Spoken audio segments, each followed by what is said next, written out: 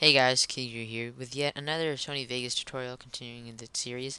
Today I want to talk about video effects presets. Now, if talking about presets for other things, presets are basically setting something so when you come into Vegas, you can load up something like a preset of an effect, an interface, something that you've used before and you've saved. That way you can just come right back into Vegas and it's already preloaded for you, or it's pretty loaded for you. I mean, preset as soon as you load it. So it'll load all up. So I'm going to show you an example with today's effect called the cookie cutter.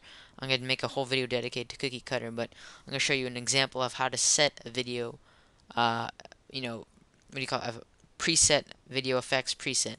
So I'm going to go into my project media here, or actually media generation, to show you an example. And I will take the color, let's take the color blue here. Or red, sorry, not blue. Okay, so I'll take the color red, and I'm going to go into video effects, and select cookie cutter.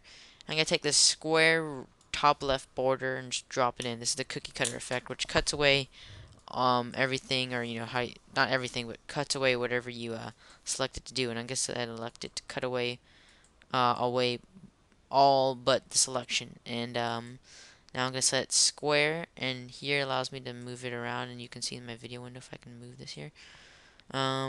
Where I want to do it, and I'm going to make a widescreen preset. So whenever I want to edit a widescreen video, I can just load this, I can drop this effect on it so it's preset and ready, and pretty much make my own effect so it's all ready and I don't actually have to go set this all up again. So I'm going to make the size where I want it to be.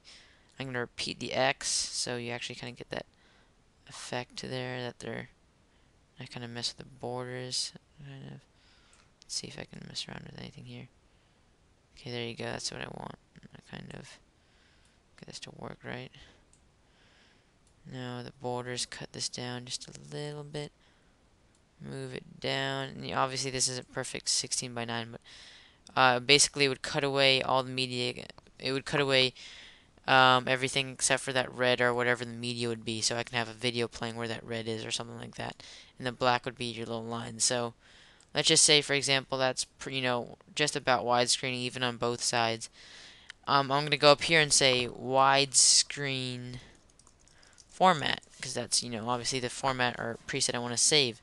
I'm going to click this little disk icon, save preset, and I'm going to click out.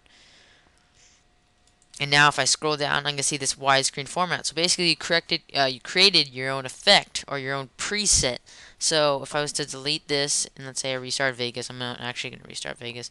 Take blue or whatever media I have and drop it in here. Let's say it's a video.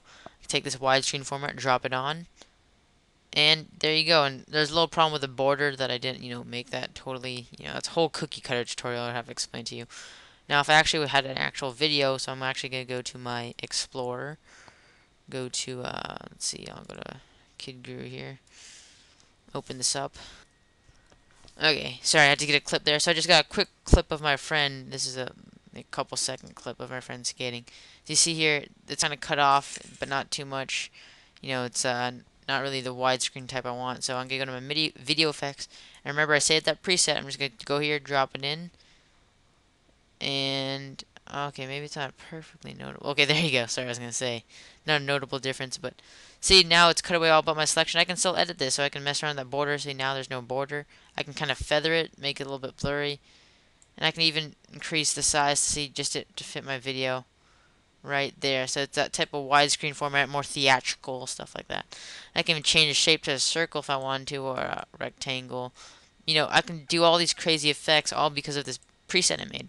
So you can make your own preset. It doesn't have to be widescreen. Maybe you can do something with a blur. Maybe you like, instead of, light blur, extreme blur, soft blur, yellow blur, maybe you want to make, a massive blur, whatever you want to do. You can do these cool presets and save it so Vegas is ready and it's more convenient for you that you created your own effects and you have your own presets ready. So that's, guys, how you make your own preset effects. And I just use cookie cutter as an example, guys, but remember, explore around the effects. You can pretty much do it with every effect and save your preset. And that goes for other stuff too in Vegas. So stay tuned for the next tutorial, guys. Don't forget to check out www.adrianstech.com and email me adrianstech@gmail.com for any questions. For exclusive content of my updates on the internet, check out twitter.com/kidguru. Thanks, guys. Catch you in the next video. Comment, rate, subscribe.